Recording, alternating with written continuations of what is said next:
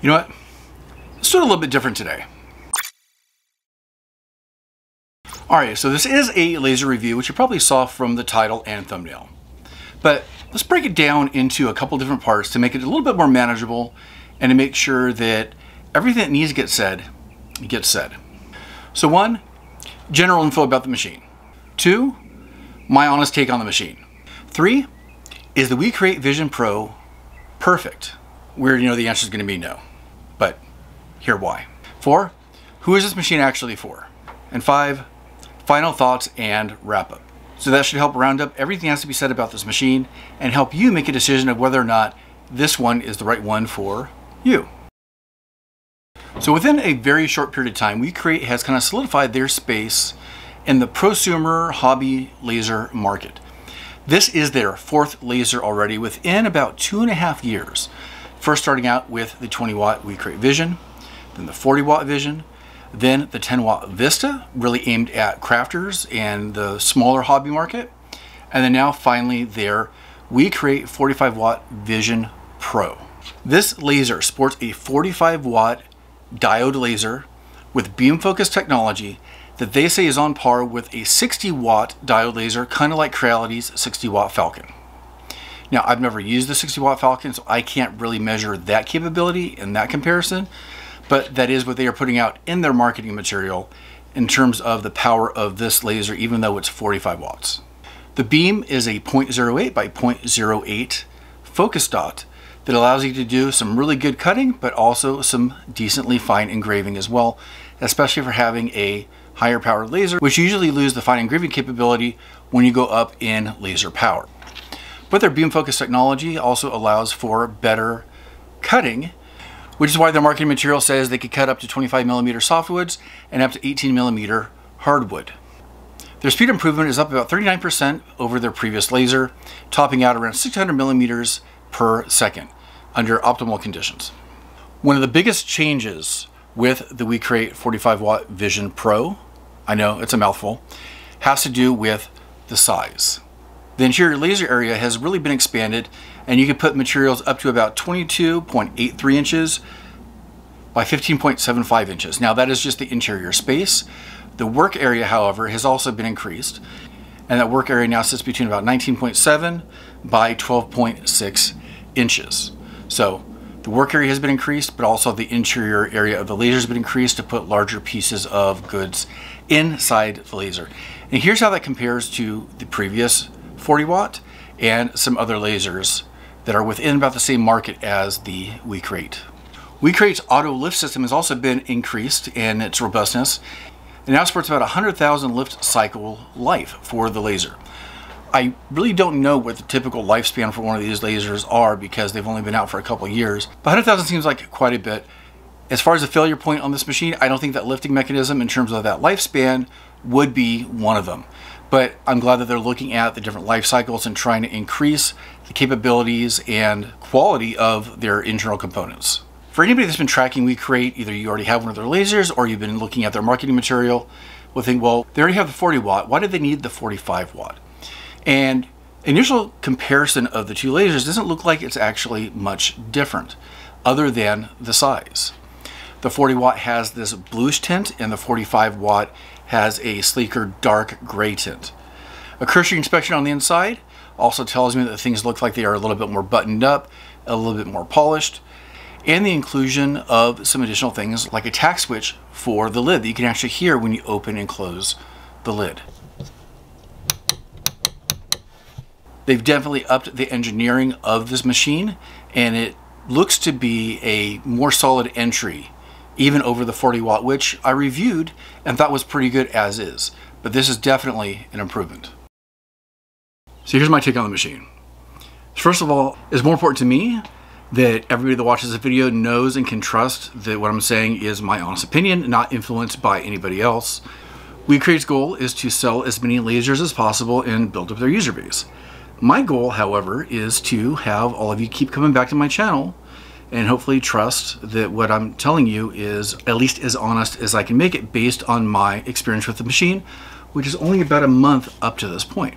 The WeCreat 45 watt Vision Pro is probably one of the most user-friendly lasers on the market. It took almost no more than 30 minutes to set it up, given I have set quite a few of these up before, but there wasn't a whole lot to it. It was almost so easy that it's almost not even worth showing.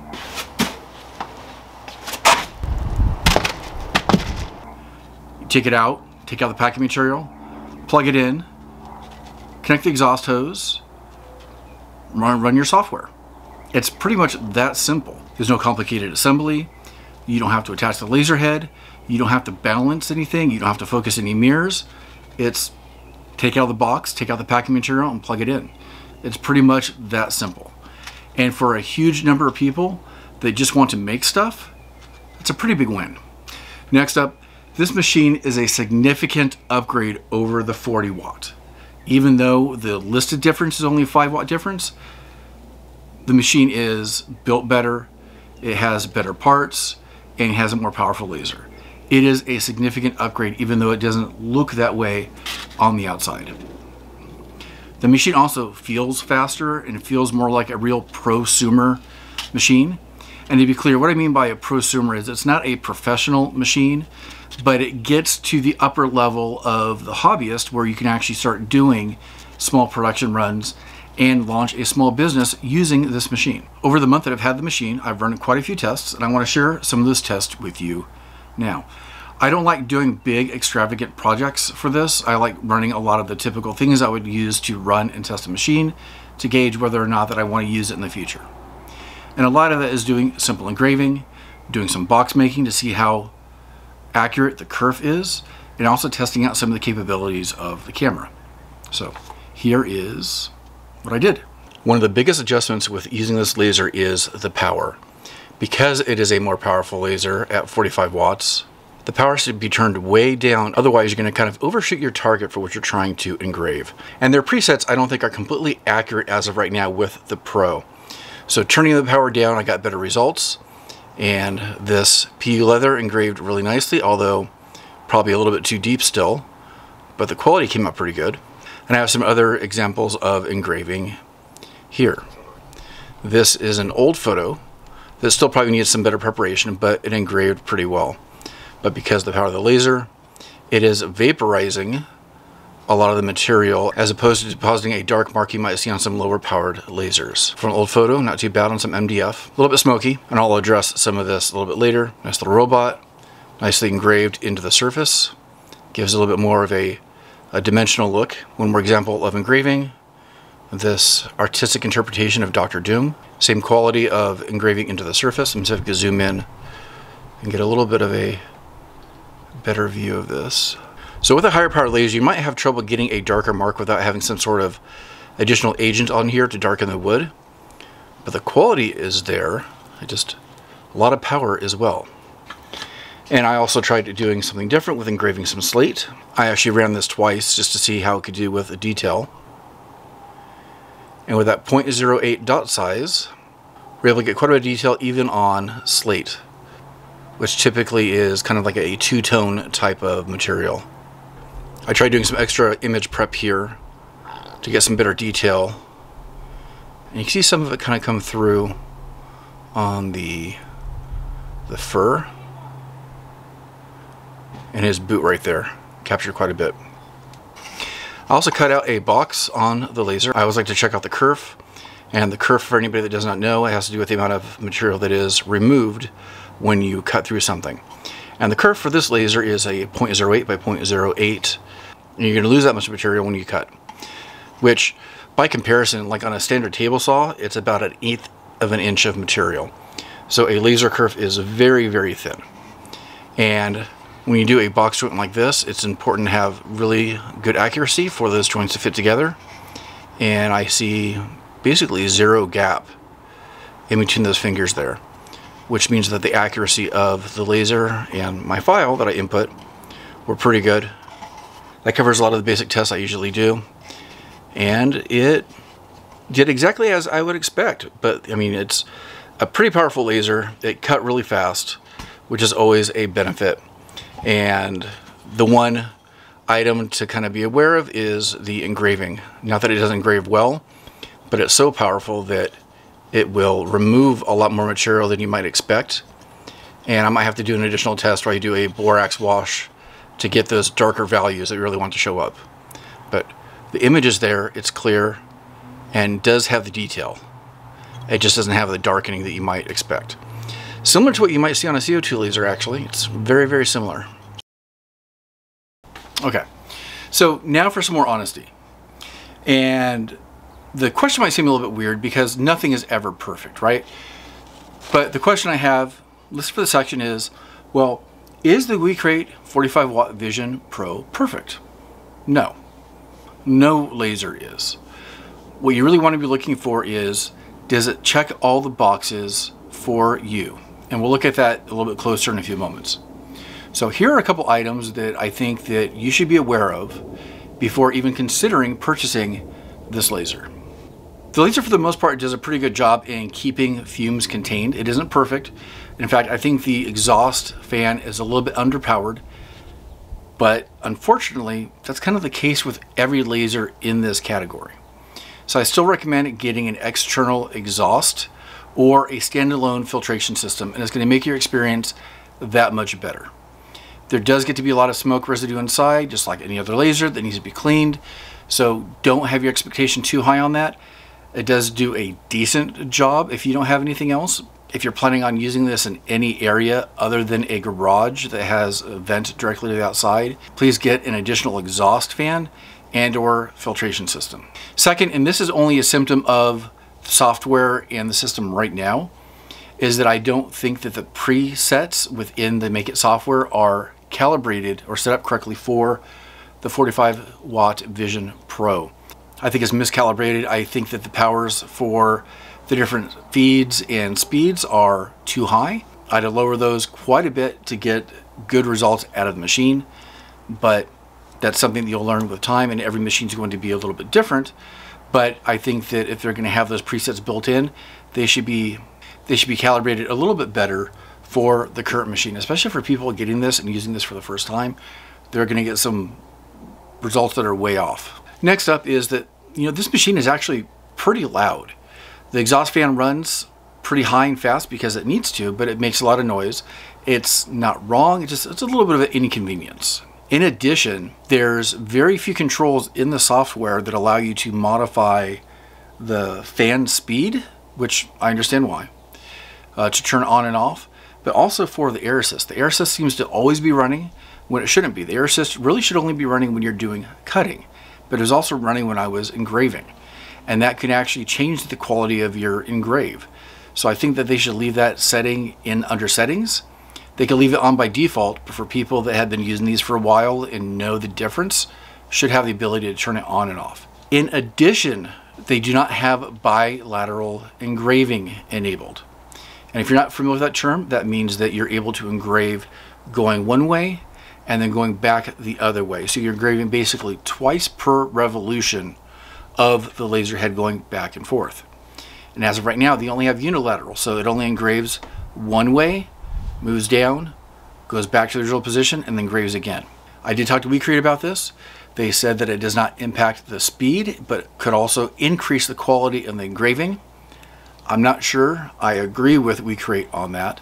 And once again, I wish they would just leave it as a setting in their software and allow me to actually make that choice and figure that out instead of disabling it altogether. I'm pretty sure that it's not the case. So who's this machine for? If what I'm about to say falls in line with anything that you're looking for in a laser, then I would actually recommend checking this one out and possibly consider purchasing it. If you're in need of a laser that has a really good cutting capability at a decent speed, then this is a decent choice. Especially with a 45 watt laser, you're going to be cutting through a lot of material pretty quickly. Most material that I use is only 3mm or 1/8 inch material, which kind of is the standard, but I could easily go up to, and probably will for some products I have coming up, go up to 1/4 inch. You could even do 1/2 inch. Although anything beyond that, I don't think lasers are really that great of an option for that under those circumstances. If you need an all-in-one solution with limited space, this is also another good option. You don't have to purchase another separate riser. You pretty much know the exact space that your laser is going to need, although you have the ability to expand it to an IR laser and also add on a conveyor. And also has a built-in system for mounting the rotary, where you can do tumblers and anything of a cylindrical nature. And on a side note, a huge part of my side business with my wife is doing tumblers. In fact, not too long ago, we just finished a 250 tumbler order. And the WeCreat is a great option for doing that because you have a consistent mount to run over and over again, and the software has actually gotten a lot better to process those designs as well. If you need and want an interface that is quick and simple to use, WeCreat's Make It software makes it even easier, especially interfacing with a more powerful laser like this. That is not always the case. Lightburn is a fantastic piece of software, but it's intimidating to a lot of people. It has a lot of features that people will never use. But if you're just starting out, you can't go wrong with some simplified software like WeCreat's Make It, and of course interfaces with this laser. If you want a prosumer laser at a competitive price, that is also another reason to look at this laser here. And last, if you're interested in doing crafting and small scale production, but you're gonna need to do a lot of cutting in the process, you want a powerful laser to do that.